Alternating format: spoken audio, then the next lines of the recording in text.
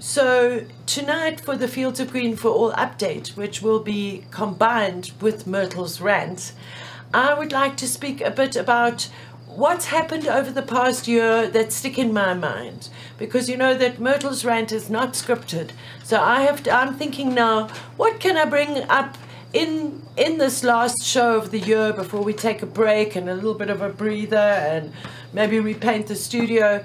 I'm thinking to myself, what is standing out to me very, very significantly from this year in our crazy weed world?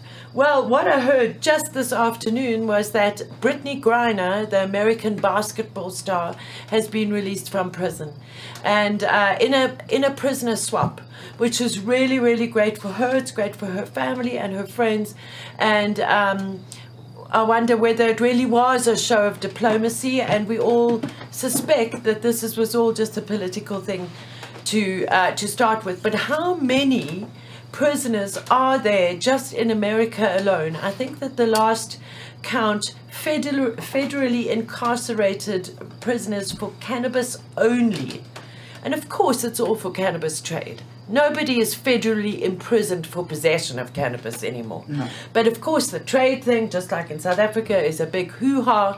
And the last I heard was that there was possibly around 300 people still federally, I don't know about in the various states, imprisoned for cannabis. And, you know, while we've made strides in South Africa this year, we have been granted leave to appeal in the Labour Court. We've been granted leave to appeal in the Hayes Club case. The trial of the Plant 2 was launched. We had amazing mass gatherings in both Cape Town and Pretoria. Mm-hmm. There are still these 10 crisis points like hanging in the air. So I think for over the holiday season, one mustn't forget that there are still cannabis prisoners in South Africa. We have no way of knowing how many. We know of a handful and where they are, but not enough. Mm. And I think that that's what 2022 has meant for me, is that there've been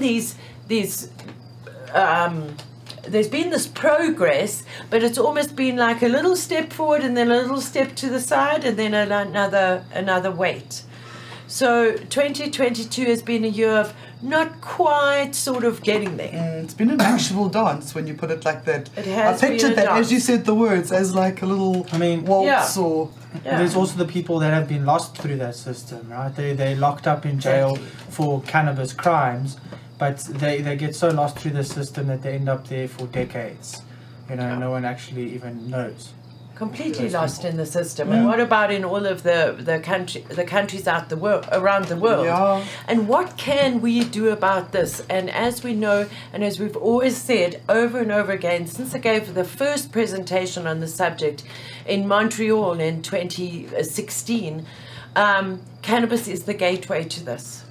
And for those of you who don't really follow cannabis and general drug policy affairs at the United Nations, today and tomorrow is C&D Reconvened, it's called. Yes. Okay.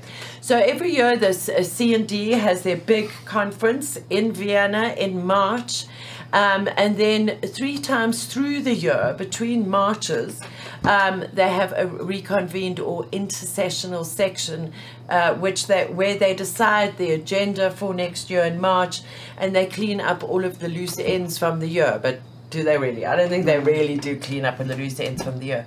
So unfortunately, I only had like patchy internet today to be watching the goings on at C&D. But remember that there are members of civil society all around the world who are participating in these meetings. And we know that Kenzie, our intrepid Fields of Green for All ambassador from Spain, is there in person in Vienna for the reconvened meeting, and he made a big stand today against what was being said. But unfortunately, because of load shedding and the internet and everything, I didn't quite catch it, but we'll save that for some good news in the year. So looking back on the year, what can we take with us that can teach us something for next year? I think that we're going to have to take a big dose of patience with us.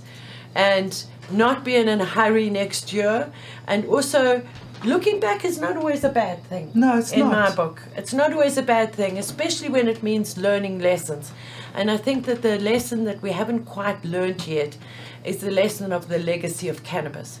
Now, we're going to be dealing with this in CBD and N a little bit later, but I think we need to look back and remember our legacy farmers this Christmas.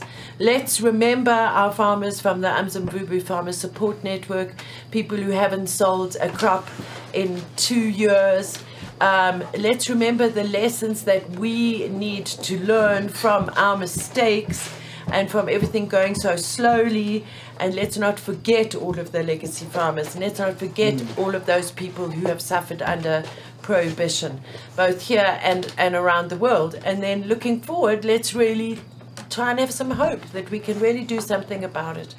And then there's another story that's coming up in CBDNM which supports that. So 2023, going forward, a little sneak peek is going to be the year of the OG. 2023 is going to be the year of the OG here at Fields of Green for All in the Hotbox. So that's something for you to look forward to. Yes. So tonight was really a little bit of a mishmash of a Fields of Green update, and it wasn't really a rant, because I don't want to leave with a rant. We've got quite a lot to rant about, even on our CBDNNs tonight. But here's just wishing everybody a hopeful holiday season when it comes to cannabis and drug policy, for sure.